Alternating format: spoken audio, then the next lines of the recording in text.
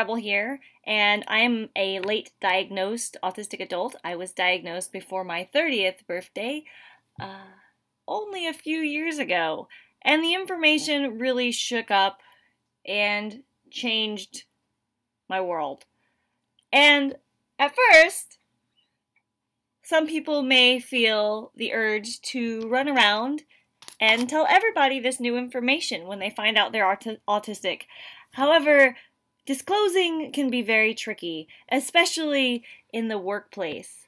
And, I've found that disclosing in the right workplace can make life easier, but unfortunately, disclosing in the wrong workplace can have consequences. And personally, I've found that employers who are not what I would call people-focused, and if they see my needs as an inconvenience, they are not employers that I want to work for. Also, disclosing an autism diagnosis is not appropriate for every situation, but it may be necessary in order to request accommodations in the workplace. So be ready to specifically ask or request what it is that you need in order to be successful.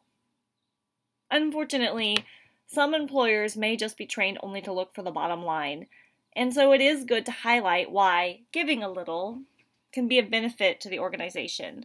So, for example, if I'm requesting sensory accommodation, I might say, I need a quiet space with minimal distractions and natural lighting to accommodate sensory processing so that I may focus on my work.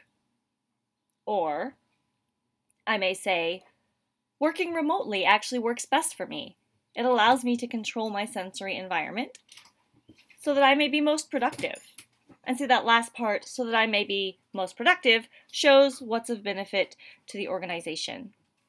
I've also found that honesty is very important.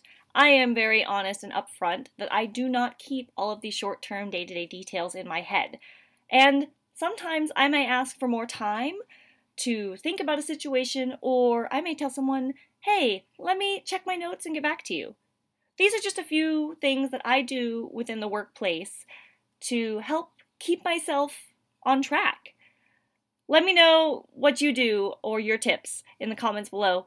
Thank you guys so much. If this video was helpful to you, give me a thumbs up and I will know to do more videos on this topic in the future. I will talk to you guys next time. Bye!